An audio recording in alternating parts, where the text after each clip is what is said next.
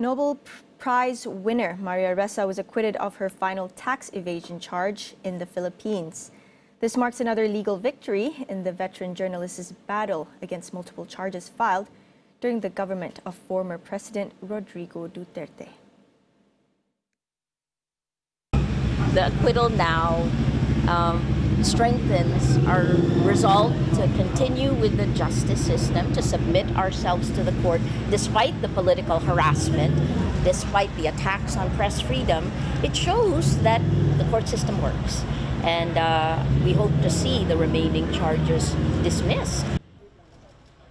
The 59-year-old co-founder of online news site Rappler faced 5 charges of tax evasion, stemming from the 2015 sale of Philippine depository receipts, a way companies raise money from foreign investors.